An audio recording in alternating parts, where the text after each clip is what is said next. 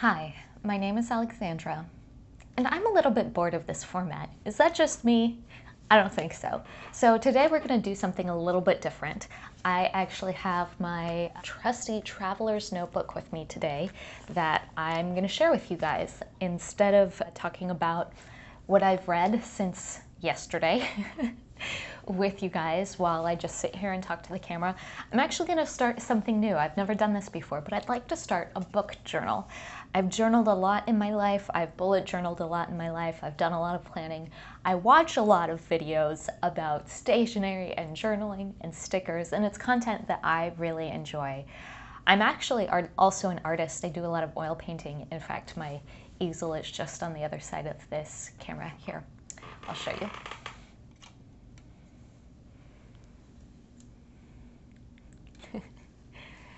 So that's my little art corner and some of my artwork around my office. Yeah, so that's what we're gonna do today. We're gonna set up a new journal and I'm gonna tell you about what I read yesterday. Let's go. Okay, hi. So we are now at my dining room table, and I think the sound is gonna be a little bit different in this room just because there are a lot of hard surfaces. So crossing our fingers that will work in editing. I don't know, but the lighting is actually kind of nice from this window that's over here. Also, my fridge is right here because it's right by the kitchen. Anyway, for some reason I'm really anxious about the noise in this video. So I have my traveler's journal and some of my journaling supplies. I actually really like stamps because I like the way that you can kind of use them endlessly, and obviously alphabet stamps and number stamps are really, really useful. This is actually the sum total of my washi collection. Unlike many people who enjoy journaling, I don't have an insane collection of journaling supplies, and I kind of like to use my stuff up before I treat myself with some new stickers or new supplies, because well, it actually makes me anxious sometimes when I see how huge someone's collection is. And then I have glue stick. This is actually my favorite journaling supplies. I see a lot of people using different types of adhesives, but glue stick works great for me, and it's not too messy. The tiny pair of scissors is always useful as well. So inside I have the craft folder that you see in a lot of bullet journaling or travel notebooks. And these are actually Post-its that I've purchased, and they have a really cute design on them, so I use these a lot. These are some of my favorite quotes from The Artist Way that I like to keep to remind me to be creative. And then I got these stickers that are like different types of seals and like documents and things like that, sort of vintagey. And I got this pack of ephemera that just has on craft paper some quotes with like some ink blot stains on them. So these are fun to include on my pages as well. Here are some larger stickers and ephemera from that same design. And then here I purchased this like mini print pack of all these different Pablo Picasso paintings, and I just love it. So. And then over here are some extra pieces of paper, some scrap paper. Actually, pause, I'll be right back. There's another thing that is very, very important to use in a book journal. Book pages. So if you follow me on any of my book-related social media, you may recall that sometime last year I read about 3/4 of this book before I decided that it just wasn't for me. I actually really like Ayn Rand's writing style, but I just find her argumentation annoying because, not that I wouldn't consider her socio-political economic views, I would like to consider them, I would like to take them face on and see if I agree or disagree and why, but I find that the way that she writes her narratives is she actually just does a lot of straw man arguments, and she makes the opposing position they're stupid and weak, instead of actually giving me a good understanding of why she disagrees with the opposing side. It's like an ad hominem through fiction, or straw man through fiction or something. So anyway, so I've been using this. One, they're a really nice size of page to fit in here, and two, it's like I've already determined that I'm not going to finish this book or keep this book in my shelves, and there's so many pages. And this was a book that I got at a secondhand store, so I didn't pay a lot for it. And I like the color of the pages and the size of the print, and I don't know, I just like it from an artistic perspective. I even like its chunkiness. Do you ever feel that way about books? Like, the closer a book is to a cube, the more I like it.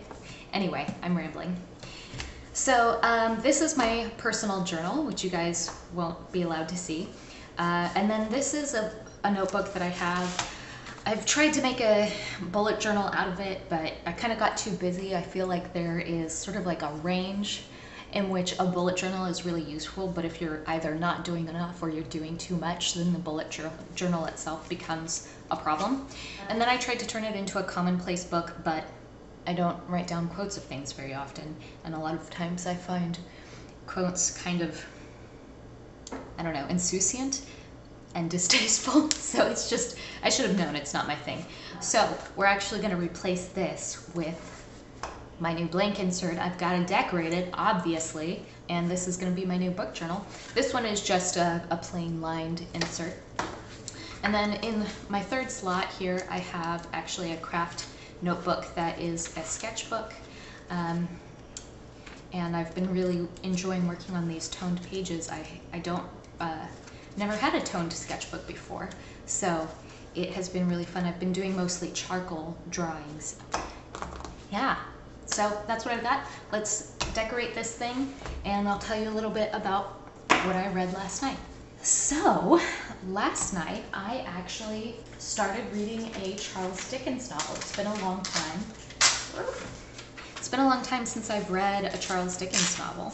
I really, really like him. It's not because I don't like him. I'm very haphazard in this process. But it's just, oh, that's not true. I read Pickwick Papers earlier this year.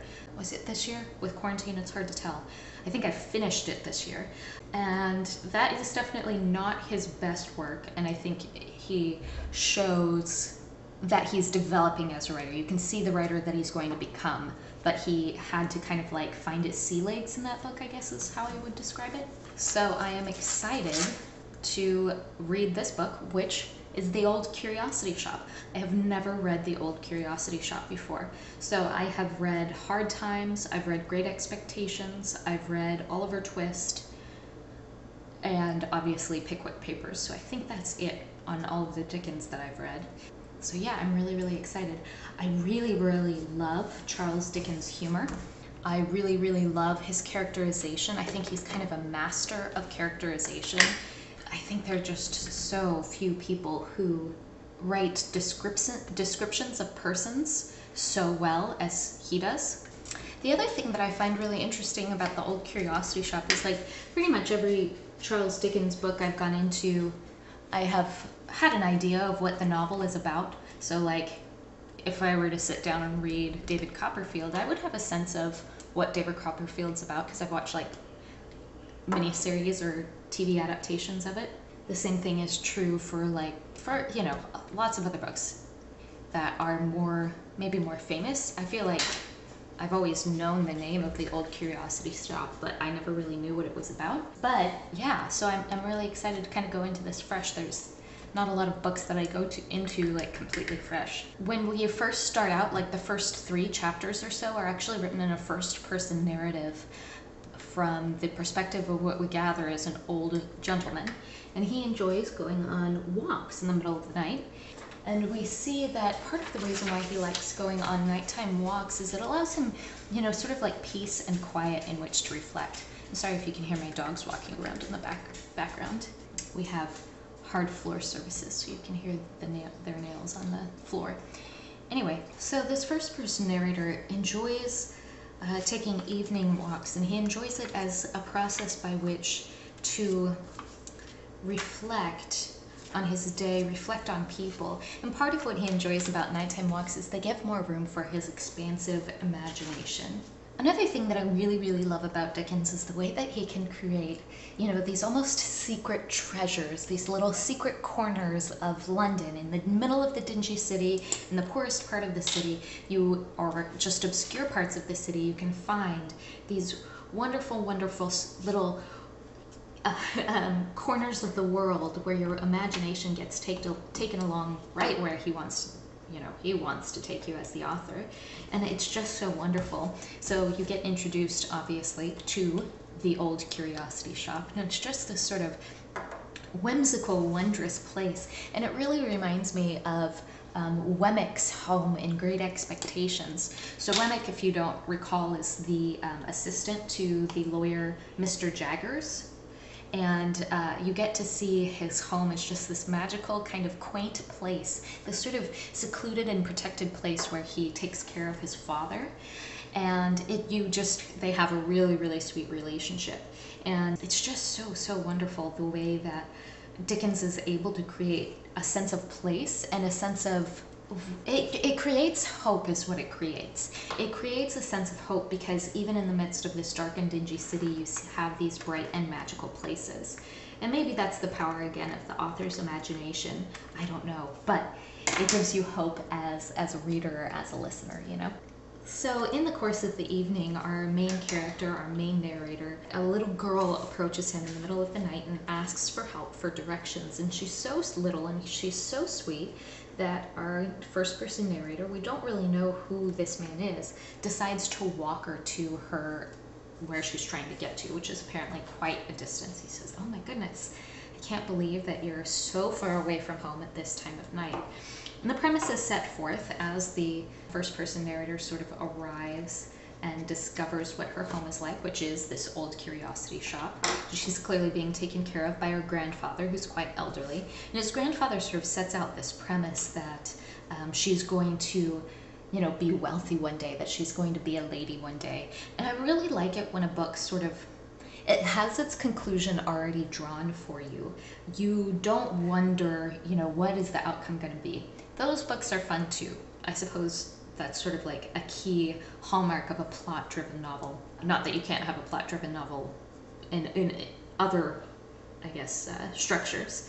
But what I like about this type of structure is that it's not so much about where are the characters going to end up or who's going to end up with whom, but it's about how do they overcome the obstacles that they're going to face throughout the course of the rest of this novel, which is quite long, so we may be talking about it for quite some time. The other part of the old curiosity shop that we discover that's quite interesting and intriguing, both to the first-person narrator and to ourselves, is that we come to understand that this little girl actually stays the night in this shop by herself. There's a little bed for her, it's like a little fairy bed, and at the end of the evening, Grandpa leaves. She stays there by herself, and of course this sort of brings, again, alarms to the mind and heart of our narrator, the person who's sort of introducing us to this unusual situation.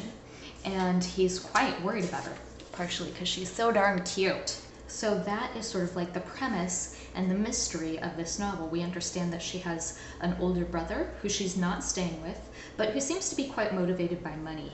The older brother thinks that the old man, and we have reason to think as well, that her grandfather is quite wealthy and he's leaving her this big inheritance, and it seems like this brother is trying to get in on it. He's trying to look and sound sincere, like he's really interested in having a relationship with his sister, but we quickly see by the way that he interacts with her that that's not what he's actually there for, and he really is just trying to get money, which of course the grandfather does not appreciate. I just have to say, at least read the opening 3 chapters, because the characterization of the friend of the brother is just fantastic. I laughed out loud.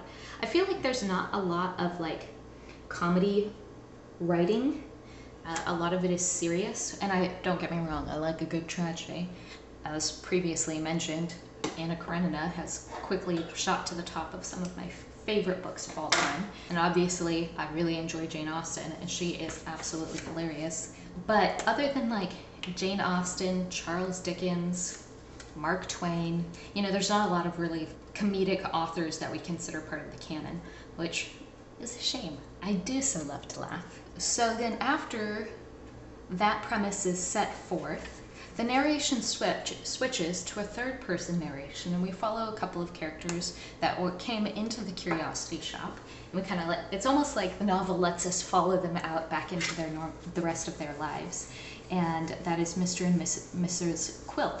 And actually, The funny thing is that I don't mind the narration switch. The first person narrator sort of says like, and now I'm gonna leave you to, you know, the rest of the people who can tell you more about this story. If a modern publisher were to get hold of this, they would say like, redo this or do it all in first person or make this a prologue, or I don't know. I feel like modern publication probably wouldn't accept the format as it is. And the reason why I'm thinking about that sort of thing more is actually I have a friend who is a writer herself and helps with like book editing, copy editing. She has a lot of experience with publication and that sort of thing. And we talk about books quite a bit because she's quite a voracious reader.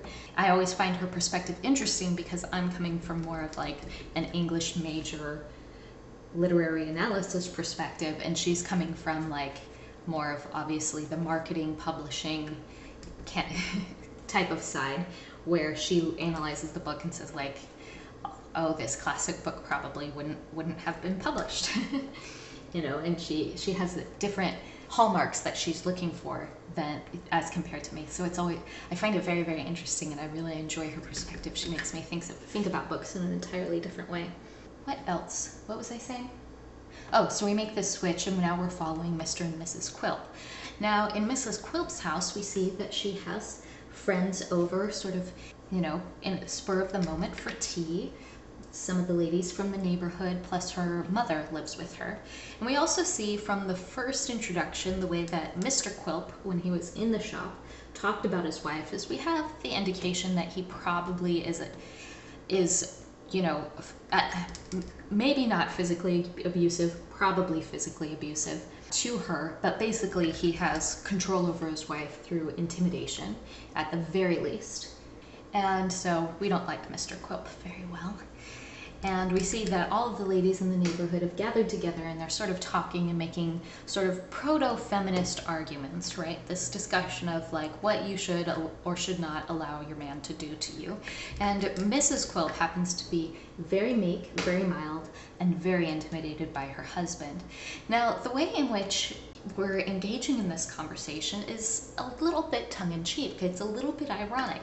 And it's hard to tell, you know, whether Charles Dickens is in favor of these women sort of getting together and gossiping and talking about how they wouldn't let their husbands treat them a certain way, and that Mrs. Quilp shouldn't let her husband treat her the way that he does, and meanwhile sort of emphasizing that Mrs. Quilp has, you know, a pretty nice house and they're enjoying tea at his table and that sort of thing. So I think there's a little bit of a way in which he is dismissing the female perspective through this conversation.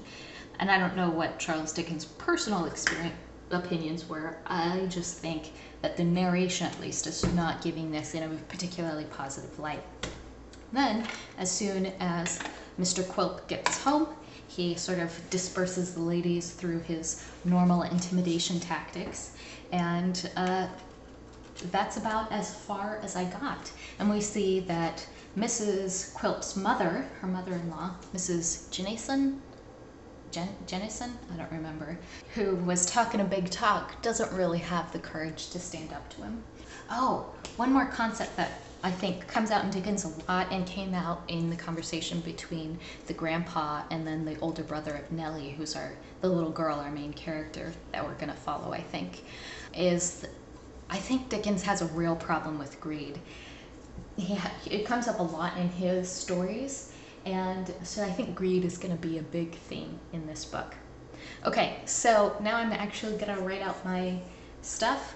The pen that I have here is a really simple fountain pen.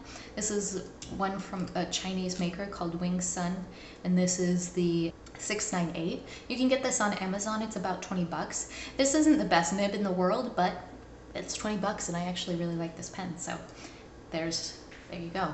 I'll actually try and link it down below if I can find the listing on Amazon, and if you want to pick up one, you can.